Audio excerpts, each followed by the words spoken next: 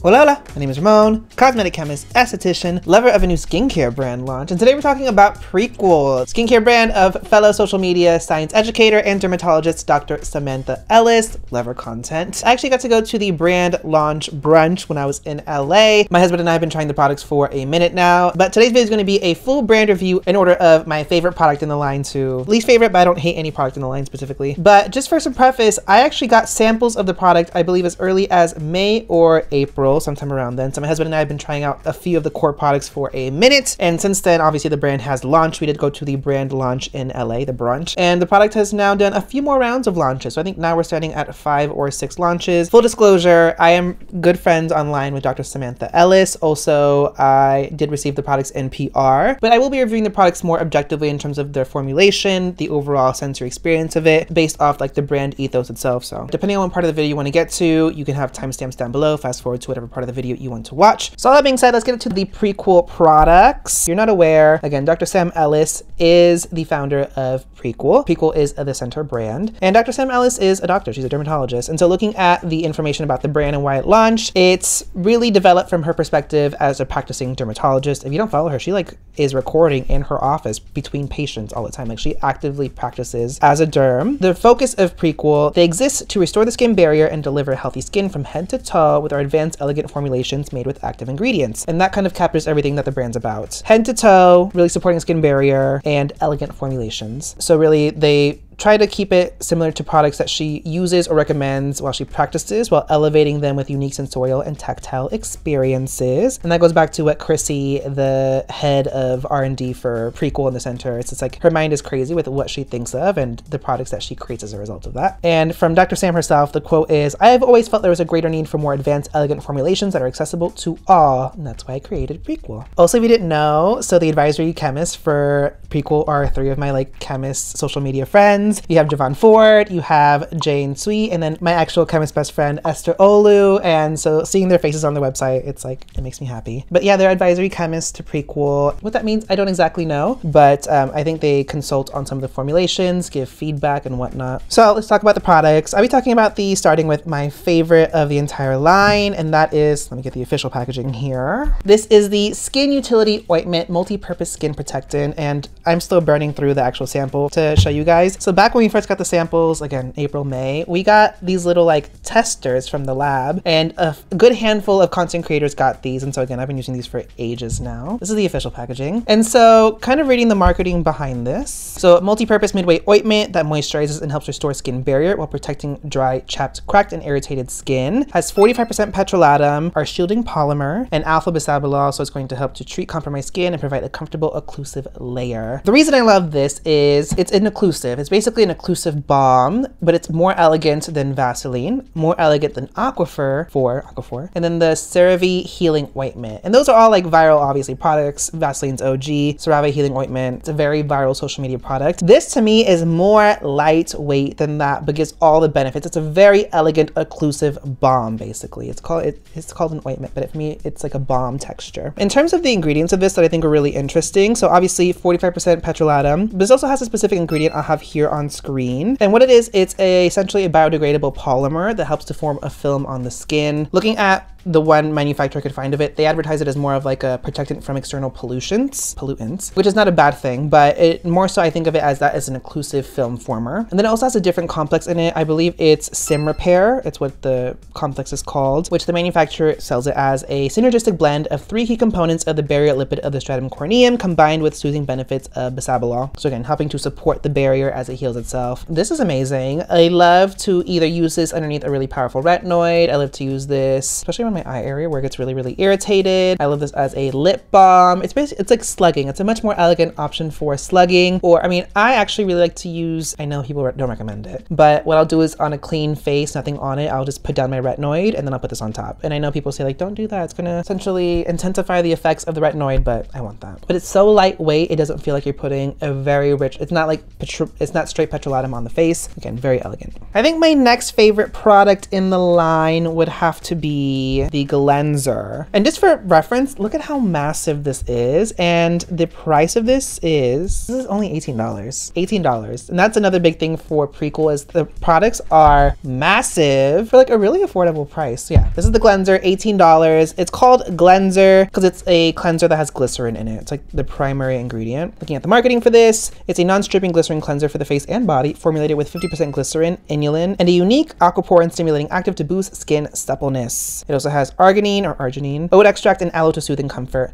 So the big thing about this is high percentage of glycerin. It has a very gel texture to this. If you've used the Ordinary's new like gel foaming cleanser, very similar to that. If you've used Naturium's multi-oil body wash, kind of similar to that. I say kind of because they're high in glycerin, but the rest of the formulation is not the same. This uses really gentle surfactants as well. You have cocamidobutane, you have disodium cocoamphodiacetate. Those are going to gently cleanse the skin, but effectively. But I will say the best way for me to use this is I put product in my hand, put some water in my hand, and I work up the product like that first before I apply it to my face. I really have to get the product going first. Another thing to point out is that the reason I really like this is the fact that you rinse it off, your face feels supple, it feels conditioned. And an element to that is that it does feature something called polyquaternium 10, which is cationic, and cationic means it has positive charge. Your skin has a negative charge. Those two things combined. You see polyquats a lot in conditioning products like hair conditioners. But having that on the skin, it helps to literally condition the skin so it feels soft. It helps to have this layer on the skin that helps to, along with the humectants in this, helps your skin just to feel very, very hydrated afterwards. It's not feeling dry, it's not feeling tight. And that's my favorite part about this. It's a very nourishing cleanser, even though it is a foaming cleanser. And again, you also do have the soothing ingredients in this as they do market. But another thing is that they have, in the marketing for this, on the website, they like to feature like some of the technologies behind the products. So with this, they have an oligosaccharide inulin. Basically, it's an encapsulated inulin. And inulin, on top of being an ingredient that helps to support the microbiome of the skin, it just helps to, again, give you that nice conditioned feel. It helps to soothe the skin and support skin moisturization. So a lot of the ingredients in here help to do so, but the delivery system of this helps to really give you those benefits so that they last longer. But the encapsulation of the liposome with it helps to essentially prolong the effectiveness of that, helps to give you a longer benefit from that ingredient. I will still double cleanse with this, or either use this 2 rounds or oil cleanse before this. This does not take off makeup like that, but it's a really nice product, and especially with how often I have to wash my face, or this summer was just really harsh on my skin. This is a cleanser I like to use a lot. And again, you get a big ass bottle of this. It's for face and body. Really nice, elegant, cool user experience. And I think that's what I like the most. Also, really fun packaging. I don't know, can you see yourself in this?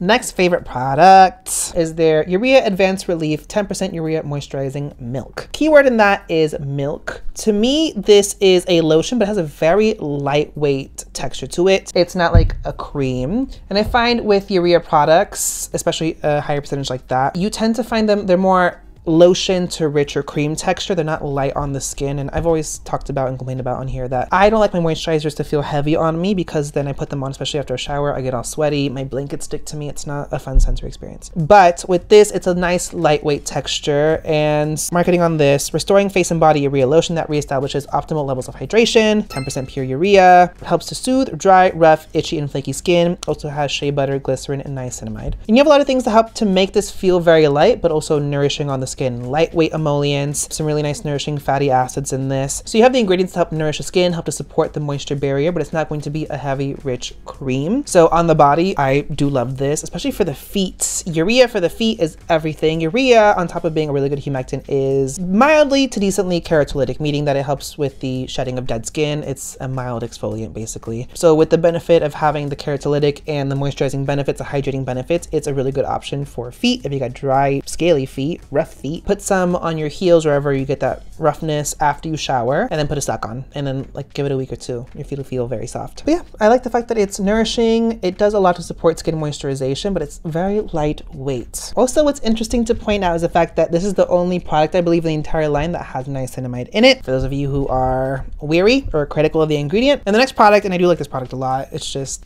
I like so many of them. This is the Barrier Therapy Skin Protectant Cream. This has 1% colloidal oat, and this is really a skin protectant / body cream. Also, look at how massive this tube is. That's That's what kills me about these products. So again, this is a skin protectant, which allows them to have that 1% colloidal oat as a drug fact. And they really tout this and market this as more of alleviating irritation due to extreme dryness, aka maybe as a result of eczema flare-ups. And then on top of the oat, you have a multi-ceramide blend, allantoin, adenosine, so a lot of things to really soothe the skin, help to support the skin barrier. And this is a really nice cream. This is more of a cream as opposed to the Urea lotion. And you have a lot of ceramides in this, again, the ceramide complex, along with fatty acids and cholesterol. So you have a lot of ingredients that help to support the skin moisture barrier. You have more lightweight occlusives in this, I will say. So comparing it to the ointment, this is, again, it's 45% petrolatum. This is an occlusive. This is going to really sit on the skin, forming that occlusive barrier. This is a cream. It's a richer cream, but it's not going to feel super heavy occlusive on the skin. It's still going to give you the moisturization. It's going to give you the barrier support, but in a lighter texture still. But great for soothing, especially again, if you have extreme dryness associated with eczema or irritation associated with that dryness. The way I've been using this the most, because I got a tester for this a few months back. So when I do my skincare routine, I layer actives, and there's 2 or 3 days out of the week where I'll just hammer it and I'll just do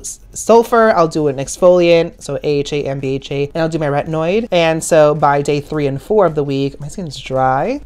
I'll layer humectant under this and then just this on top, and I'm good. And again, with all the products, it's for face and body. On my face, I find this is a richer cream texture, but I love a colloidal oat product. I talk about it on my content all the time. I love the soothing I get from that, and everything else in here, again, ceramides, cholesterol, fatty acids, in a cream texture, and it doesn't feel very lotiony. It's a cream that dries down and doesn't feel greasy on the skin. It doesn't feel heavy emollients on the skin. Therefore, I like that sensory, especially when I'm trying to go to sleep. My pillow doesn't get all sticky on me, you know? Also, something I didn't mention for the products is the fact that all of these are alcohol-free, all of these are fragrance-free. They are very to the point in terms of user experience, with the optimization around the sensory of the feel of the products, the elegance of the products themselves. And then the last product to talk about, I don't hate this product, it's just for me, hypochlorous acid products are not my tea necessarily, but I mean, spoiler alert, this is their hypochlorous acid spray. This is their universal skin solution dermal spray featuring 0.02 hypochlorous acid. The tea is around that is I don't have a lot of experience around formulating hypochlorous acid products. Therefore, in terms of speaking to them or using them, I've never really used them that much either. For the last few months, I have incorporated, and before I got this one, I only got this one, I think in the last month, the Tower 28, their spray, the SOS spray. I have used that, and then I've incorporated this into my routine in the last month since I've gotten it. What I will say, my skin has been clearer. But that being said, there's a lot of other variables around that. I'm not going to contribute them entirely to the hypochlorous acid product. More about that in a second though. Getting to the marketing of this,